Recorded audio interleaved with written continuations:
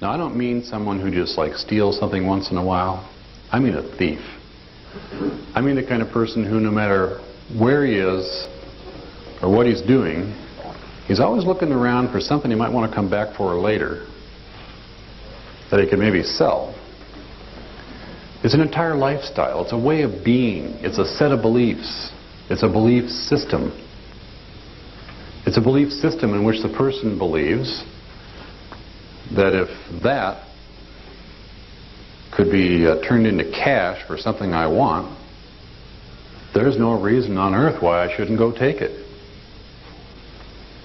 And if I'm a smart thief, I'll find a way to take it without getting caught. If I'm a dumb thief, I won't get out the door with it. Anyway, Mike had been a thief in his most previous physical lifetime, and he said something like, Bruce, you know what happens if you take a big nail, a big iron nail, and a huge magnet, and you just sort of stroke that iron nail with the magnet? You say, you know what happens if you do that for long enough?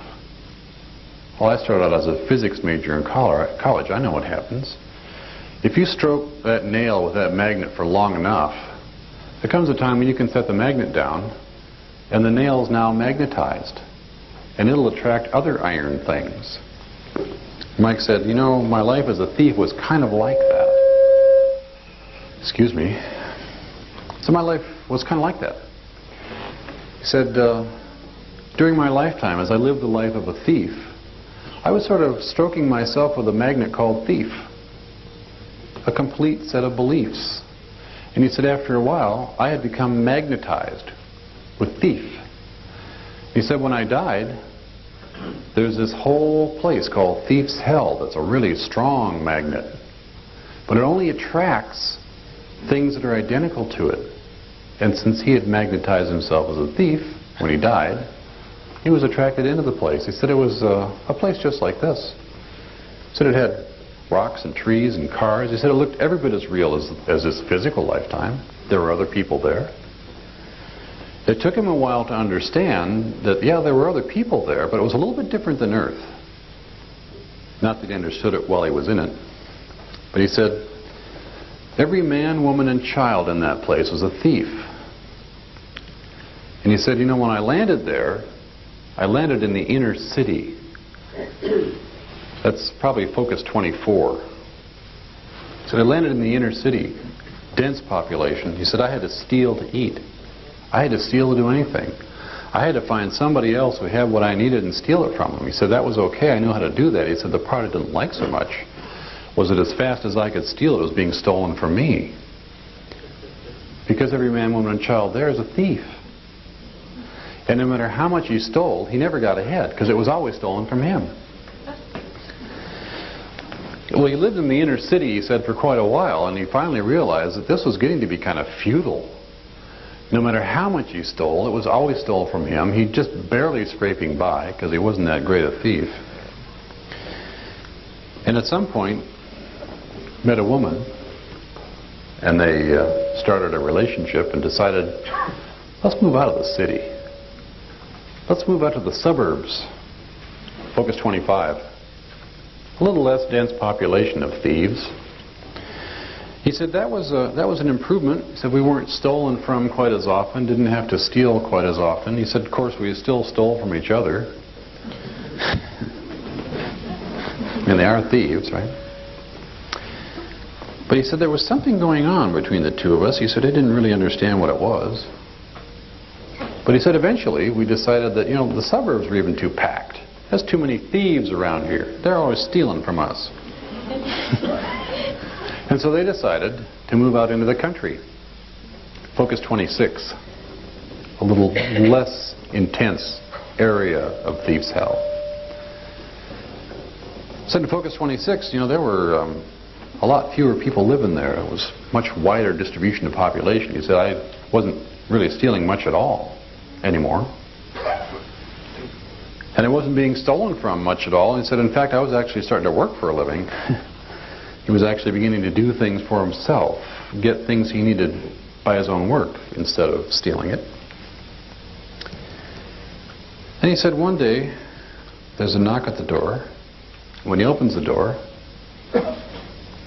he recognizes immediately that the person standing in front of him is a master thief.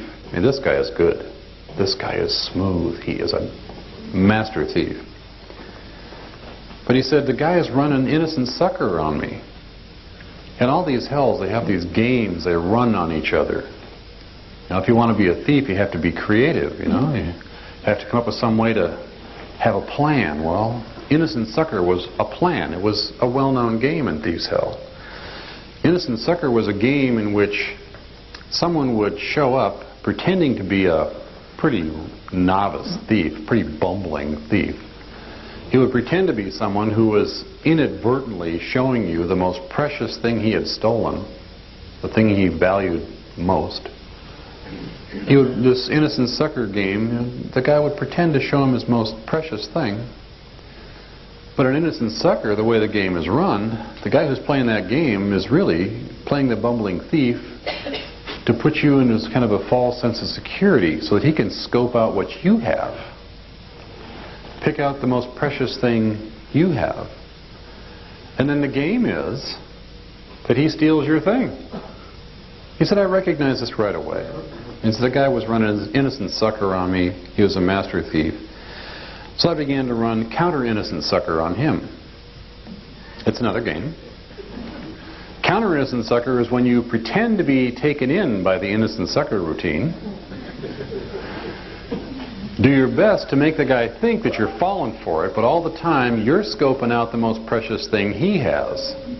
And then when he comes into your house to steal yours, you're standing there with his in your hand. Gotcha. Try to run innocent sucker on me, will you?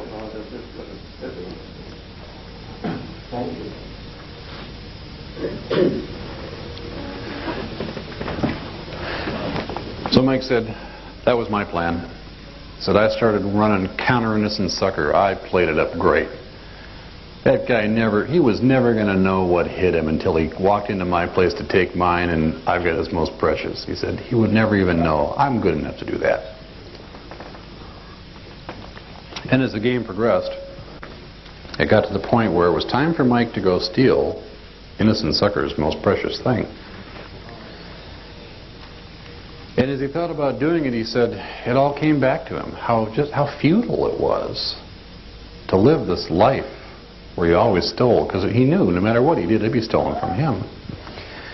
He decided he couldn't go through with it. And so when the innocent sucker came into his house that night to steal his most precious thing, Mike said, hey, you want my most precious thing? There it is right there. Take it. It's yours. Enjoy it. Next thing he knew, Mike said it felt like somebody went and spit him out. And he found himself floating in this black place, unfamiliar to him. It was totally black. He couldn't see anything but blackness around him until something started to approach, kind of looked like a light, and as it got closer and closer, he realized the light he was seeing was the guy who just ran innocent sucker on him. It was a helper. In my experience, helpers are the only ones that have much of a shot of retrieving people out of the belief system territories. And Mike's helper explained to him what had happened. He explained that he had been sort of on the outside looking in, and he had been watching Mike as Mike sort of made the decision to be less and less involved with being a thief, which is kind of like removing that magnetism he had, that thief energy he had. And the helper said, Mike, he said, I got to the point where I thought, you're ready to be offered a back door out of hell. That's what the helper called it, a back door out of hell. He explained to him he'd been in this hell, and he explained to him how he'd been living. He knew the whole story behind Mike's life there. And he explained that the back door out of hell was the point at which Mike realized that stealing this guy's most precious thing was futile. It was the point at which Mike gave up being a thief. It was the point at which he could just no longer live that way. It was when the last vestiges of thief magnetism, if you will, washed out of Mike. And because he no longer was an energetic match being pulled in, the place just spit him out. So the helper then explained that Mike had a number of choices he could make. He could choose to go back into his thief hell if he liked. That was a choice he could make.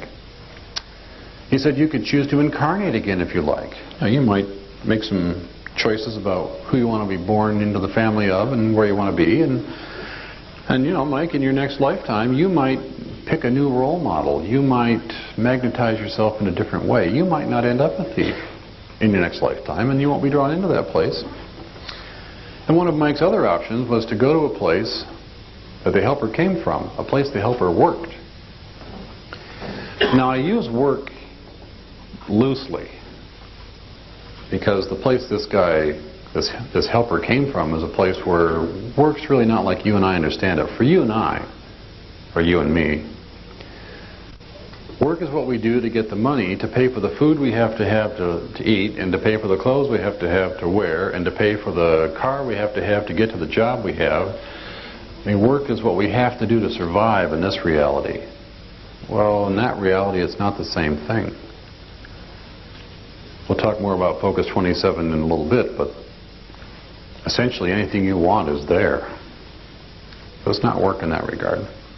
Anyway, this helper explained to Mike that the other choice he could make would be to come and work at a place called the Rehabilitation Center in Focus 27.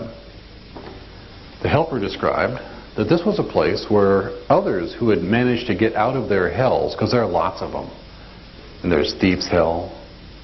Some of you who have read the second book know about Max's Hell, a hell for sadistic shrinks. And there's Murderer Hell. Read the second book. Max was a real piece of work. There's Murderer's Hell. There's Swindler's Hell. I mean, you name it. There's a hell like it. And the only people who are there are just that kind of person. But for the ones who managed to escape, the helper said, if you'd like, Mike, you could come to work at a place where what we do is learn to go back into these hells and offer others a back door out of hell. Well, Mike said he thought that'd be a good idea. He'd like to do that. He said the next thing that happened to him was really strange. He said suddenly it was like he had a cocoon around him, just this nice, fluffy, soft, loving feeling surrounded him. He didn't understand exactly what was going on, but it felt like unconditional love, if Mike could have described back then what it was. And the helper explained that Mike still carried some of the energetics that could attract him into another hell. He had magnetized himself in other ways, maybe in other lifetimes. And so Mike was escorted to a place called the Review Center in Focus 27. Starting to get a picture of this next place. The Review Center was a place where Mike sat down with another helper. And that helper helped him sort of review some of his past lives or some of the experiences in his present life. Helped him understand how he had magnetized himself, so to speak, in ways that would attract him into some of these other places. And then he began to work with the helper who had offered him the back door out of hell. Someone that Mike called his mentor. He went to work in the Rehabilitation Center. And Mike described that his mentor first took him through many, many different hells, still insulated in this sort of cocoon of unconditional love energy, because that served as an insulator, would keep him from being attracted. He said that they went through a number of these hells, and he began to look at how these hells worked. It might have been murderer's hell, or rapist's hell, or swindler's hell, or whichever. He said he began to recognize a common pattern.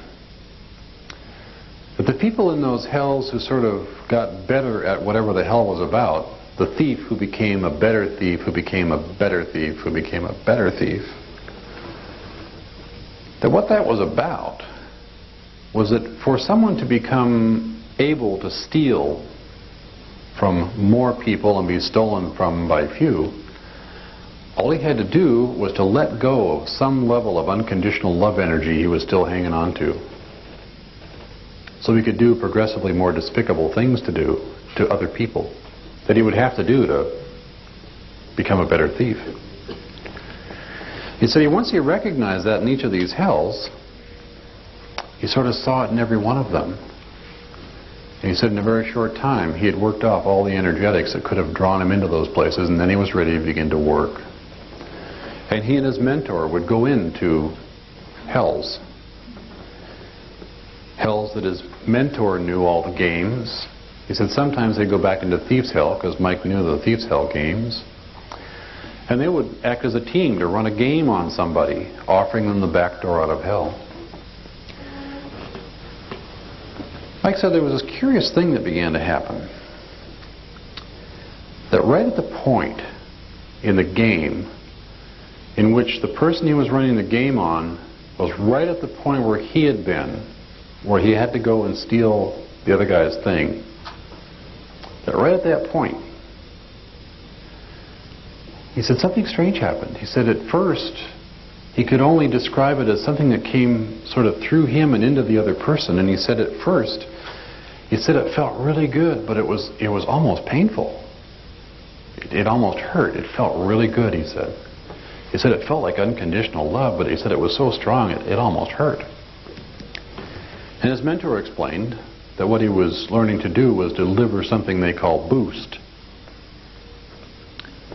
That at the moment this person is being faced with a situation in which they're ready to decide whether they're going to stay for a while longer or take the back door out.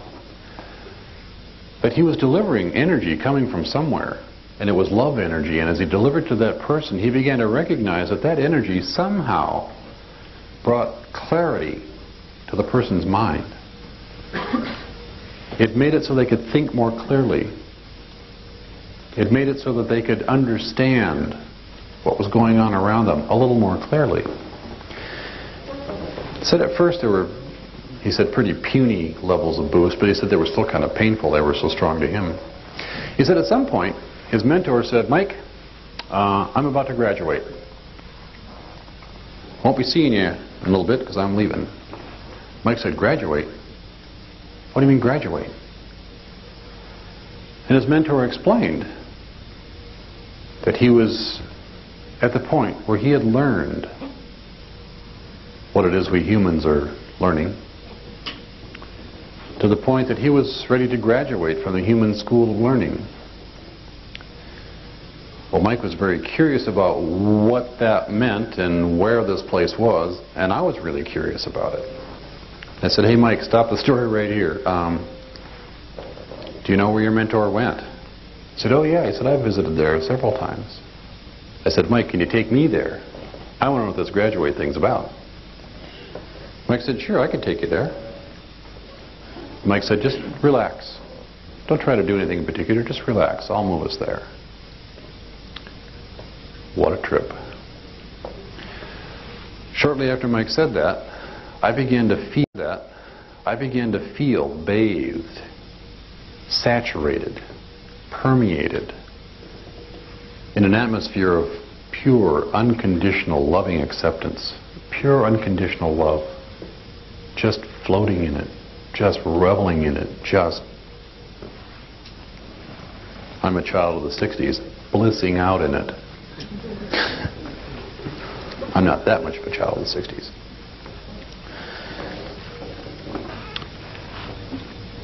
And when I came back from that little trip with Mike, that's when I began to distinguish between what I call helpers and what I call angels. For me, angels are these folks who've graduated from helper school. Angels are people just like you and me in that they've had physical lifetimes before. But they've learned to experience and express unconditional love to such a high degree that there is nothing else they can do. Every act they commit is an act of pure unconditional love. It doesn't matter what it looks like.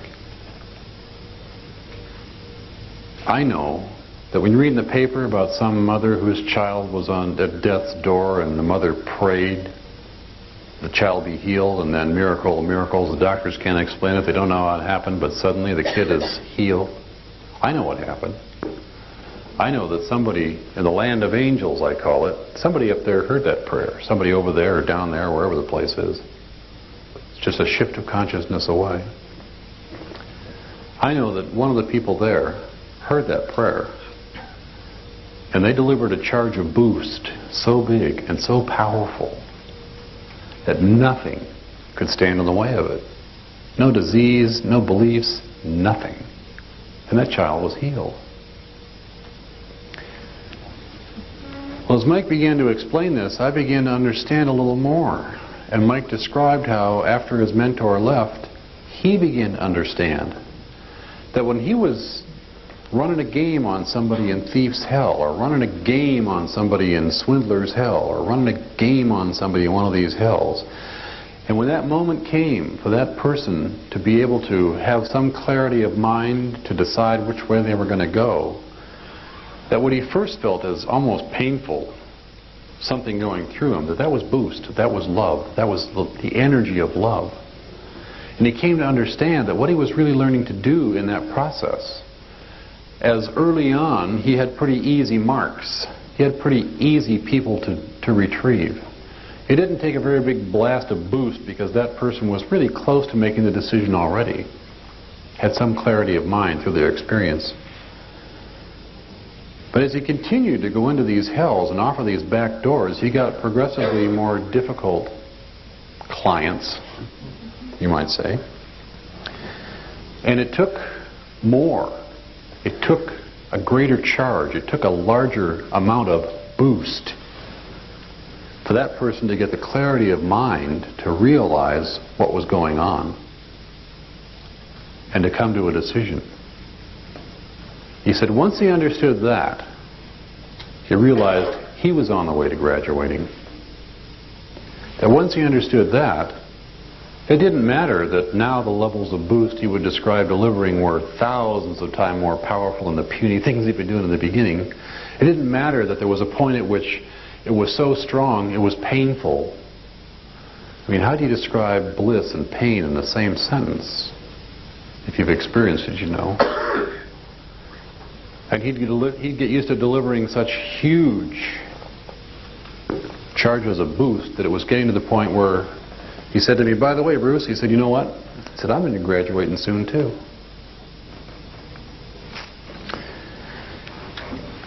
Well, the belief system territory is in Thieves' Hell and someplace called the Land of Angels. I think that's kind of on the boundary over here somewhere. We'll talk about that. And Focus 27. Another one of these innocuous, meaningless numbers. Focus 27. Focus 27 is this place where the rehabilitation center was. Focus 27 is the place where this review center was. They both are still there. Focus 27 is a place where the kind of people who live there, and again, the way that Monroe described and the way that I've explored, all these places are defined by the kind of people you meet there. In Focus 27, the kind of people you meet there are the kind of people who would never impose their will or their beliefs on another human being, on anyone, on any form of consciousness. It's just not in them. These are the kind of folks who have absolutely, they're on the way to having absolutely no judgment about what anybody does. If you ask, they're more than willing to help. But if you don't ask, they're not going to impose their will on you. For those of you who are interested in getting in touch with guides and think you have and are communicating with them in any way, one of the acid tests for whether it's worth continuing the relationship for me is if that person never imposes their will or beliefs on you, they're not the kind of folks I'd be interested in having as guides.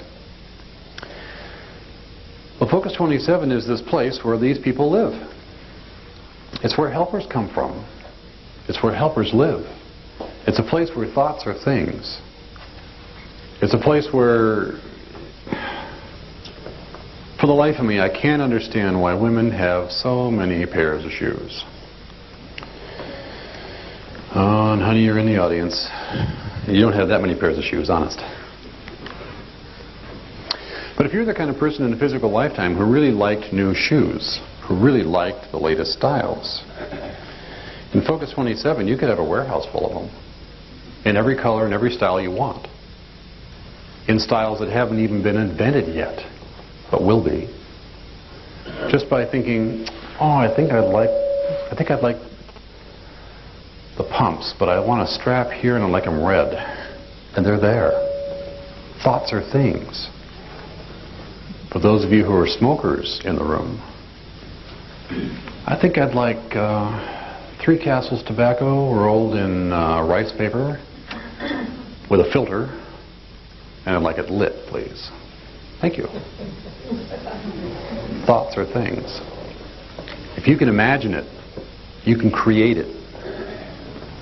And if you cannot imagine it and want to, there are helpers who will be happy to show you some things you aren't able to imagine yet, to help expand your awareness beyond where it is.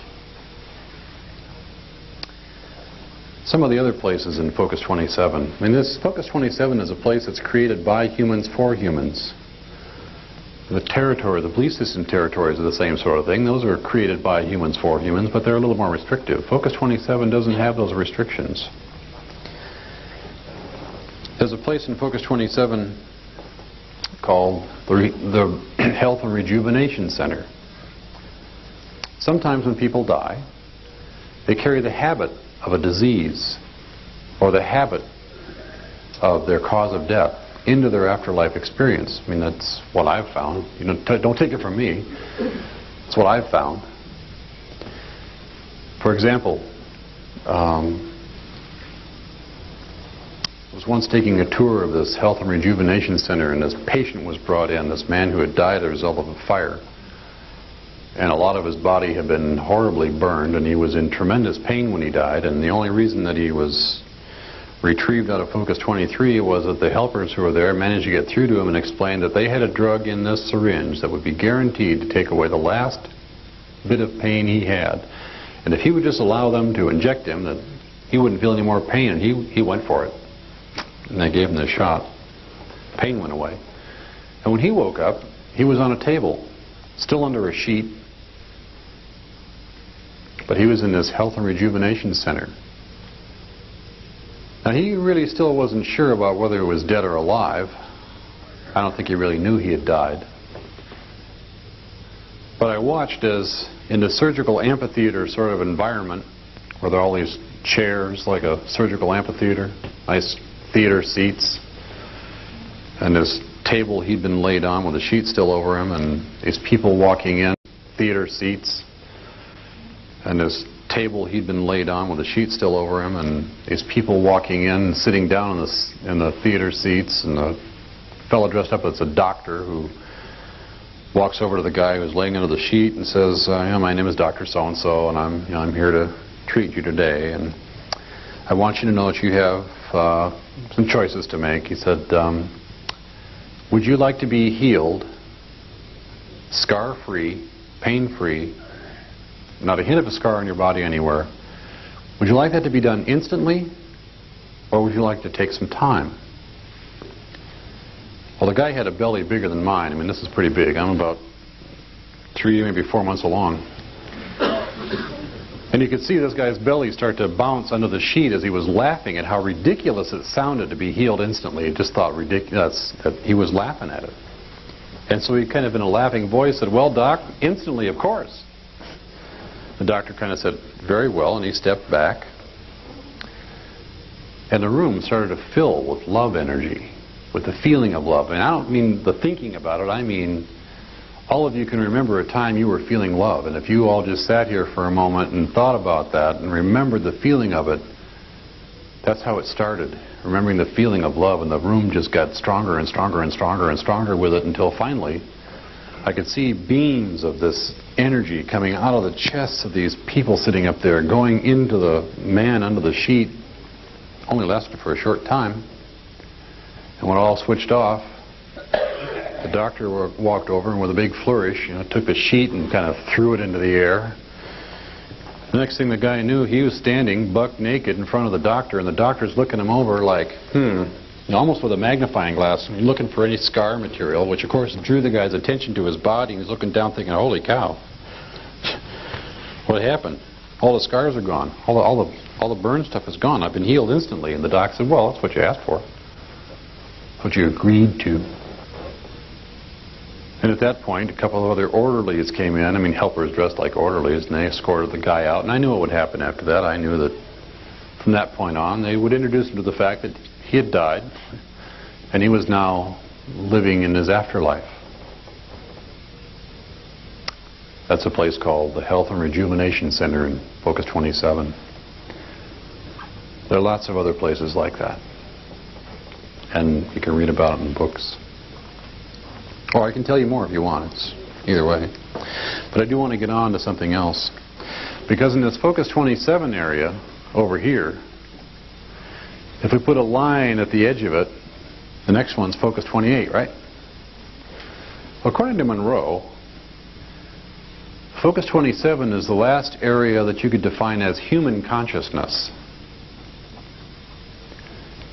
On the other side of that line is consciousness that you would describe as non-human.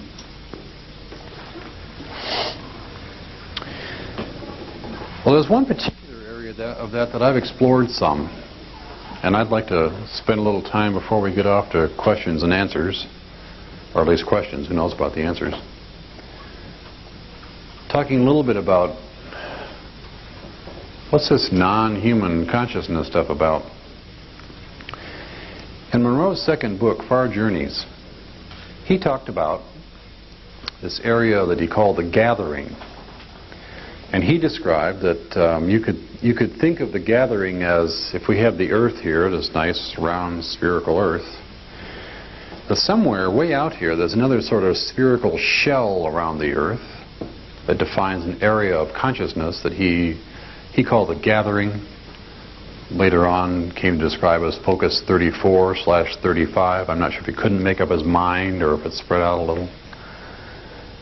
And then in this area, you'd find beings from other home worlds in our same physical universe. Aliens. We'd call them aliens. Although in your country, I'm an alien. And I have to say this, if you came to my country, you guys would be Australians.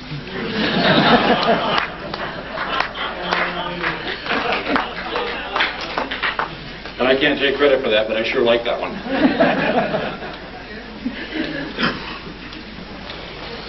Well, this place is a place where there are beings from other home worlds in our physical universe. There are beings from other universes, and there are beings from other dimensions.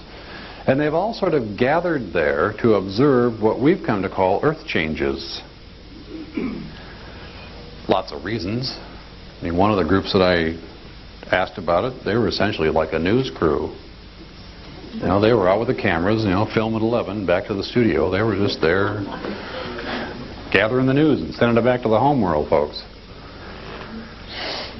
And one of the groups that I bumped into there was one that I came to call Second Gath Group. And I called them that because of the second group of beings I met at the gathering. So Second Gathering Group, Second Gath Group. The other reason I called them that is because it never occurred to me to ask them what they'd like to be called. Well, my first contact with these folks was really kind of unusual. How many have seen the movie Star Wars? Any of them? Good. So all of you know the little robot about this big on wheels, walks around going,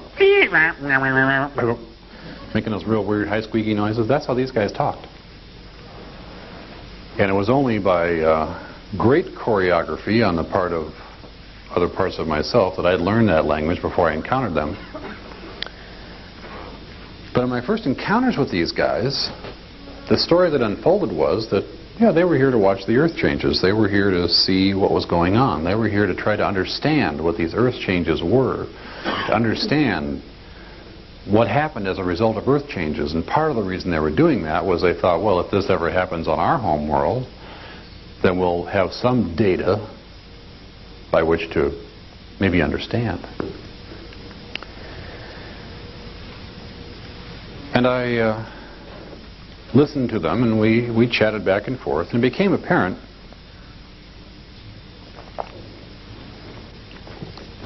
that they thought they had everything they needed to find out what the earth changes meant.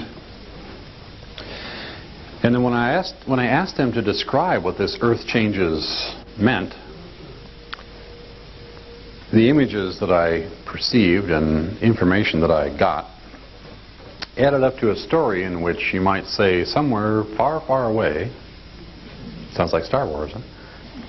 Somewhere far, far away, there's a source of pure unconditional love energy. But it's big. It's a big source. I mean, we live in a solar system, and our solar system is part of a galaxy. Well, the source of this energy is galaxy size, and there's lots of it there. There's so much of it there that it sort of sends beams of energy out through space. And it just so happens that our solar system has been moving kind of into the outer fringes of this beam for quite some time. And that means that this unconditional love energy is beginning to flow into our reality. Well, that was what I got when I asked them about it. But when I asked them, well, what's the emotional impact on human beings? What's going to happen as far as emotional impact goes? And the spokesman's face went totally blank, and he couldn't do his kind of communication because he had absolutely no word for emotional. He had to mouth back emotional. He had to mouth back the sound I made because there was no word in his language for emotional. In fact, as I began to communicate more with these guys, I realized it wasn't just he had no word for emotional. Emotional wasn't even part. There was no emotional understanding whatsoever. That this race of beings, it wasn't just that they didn't know what it meant. They had no idea it existed, whatever it was. And when I suggested to them that all this fine equipment they had, because they had a ship bigger than this room, and it was full of, I mean, my perception bigger than this room, and my perception like a NASA moonshot. I mean, there's looks like monitors and computers and all kinds of recording equipment stuff. When I told them that, well, you know, gee, this equipment looks very good, you know, looks really, really nice, but if you guys want to know anything about the emotional impact of unconditional love energy on human beings, I'm afraid your equipment's going to be worthless. The next sound I wish I could make, because it sounded so good, so you'll have to imagine it. You guys have turkeys in Australia? You know the kind of sound they make? Imagine 1,000 turkeys screaming that sound at the top of their lungs inside a huge tin can. It just broke out with this. Well, that was really the first point at which I began to understand anything about their way of being. Second gather group is a telepathic race. And their chosen path and the evolution of consciousness is different than ours. Second gather group is a group, they're telepathic. I understood at first that just meant that sort of like every one of them knew what all the rest of them were thinking. That's how I understood telepathic. That somehow they were open to the thoughts of every other one of their race. I understood that's what telepathic meant. And I remember telling the spokesman, you know, this whole idea of having the thoughts of every other member of my race running through my mind, if that was happening to me, there'd be so much stuff going through my head that my thoughts would sound like just be noise. I wouldn't be able to think in all that racket. I said, the way you people live is totally incomprehensible to me. How can you live as a telepathic race? It makes no sense. To which the spokesman replied, well, you know, Bruce, you humans seem to have chosen a different evolutionary route. You seem to have chosen a route in which you perceive yourselves to be completely individual beings. You perceive yourself to be an isolated, self-aware being. You perceive yourselves to not be connected to other members of your race. You perceive yourselves to be kind of walking through life alone. He said, let me tell you, Bruce, you human beings and the way you live your lives, totally incomprehensible to us.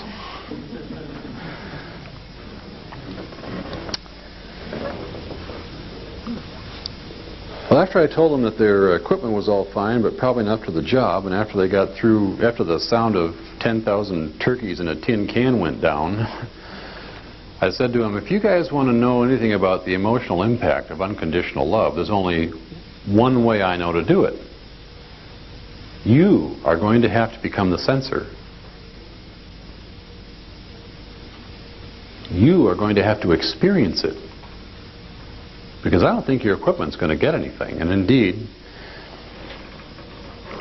we started in this little series of experiments on a trip back to visit these guys. The spokesman said, we really do want to know about this unconditional love thing. We want to know about this emotional impact thing, because it seems to be part of your earth changes, and geez, if it happens to us, we're going to want to know how to deal with it. So we'd like a demonstration, please. And when he said that, I could see that a platform in front of me, about where the table was, raised up from the rest of the ship, had two of their race standing on it. And he said, we understand that as explorers, and that's really what they are, we really understand that as explorers, oftentimes, the greatest discoveries are made when we're confronted with something totally unknown. And that if we can explore into that unknown, we know from experience that that's where explorers should be headed, because that's where we're going to get the biggest payoff. He said, he didn't say it this way, but essentially, these two standing here on the platform had volunteered to be the sensors. They had volunteered to experience unconditional love. They had volunteered to experience whatever it meant to have the emotional impact of that. Even though, as far as they knew, it could kill them. He said, we're explorers. We understand that happens occasionally. And so, in several experiments, friends of mine and I, other physical friends, non-physically stepped into the bodies of these aliens. I stepped into the one I perceived to be the man, and Robin stepped into the one we perceived to be the woman. It was hard to tell. I know what a human woman looks like. I can tell which is which. Anyway, what we did was to step into their bodies and then look into each other's eyes. And, for a guy with a good-looking woman, it's pretty easy to begin to feel love. It's often confused with the feelings of sex. And as we did that, as we allowed that unconditional love energy to build between us, I happened to look over in the ship to see what the other guys are doing. And they're passed out. They're clicked out. There isn't one of them conscious. And these great big heads of theirs are like back in the chair so far that they're gone. They're clicked out. And the first time we did it was for maybe 3 or 4 seconds, and when we stepped out, we were still feeling a pretty strong connection when we stepped out. And those guys came back awake like, wham! If they had necks like we do, I'm sure we threw some of them out of joint. And they looked at their instruments, and the spokesman came back and said, this is very odd. Our ship's clock shows that about 3 or 4 seconds of your time has gone by, but nothing registered on our instruments. In fact, nobody in the crew has any memory of what happened during that missing time. And so we continued these experiments, and eventually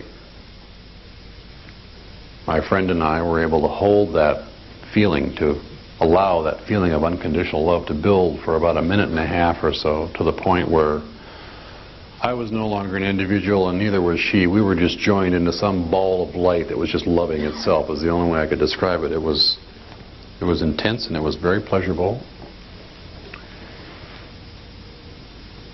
And we just sort of went on for about 1.5 minutes until we were looking around the ship, and I could see that a few of the crew members had gotten up and they were walking around. Some of them were conscious. with these grins on their faces. They must have mouths because they were grinning.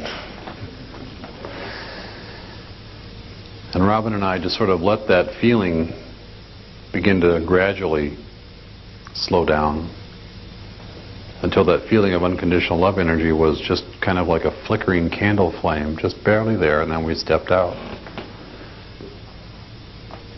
And when we stepped out, the rest of the crew regained consciousness, and I could feel that the ones who had become conscious during the experience knew what unconditional love feels like. Because in the next few seconds you could feel it just wash through the entire crew. Every one of them just bathing in that unconditional love energy.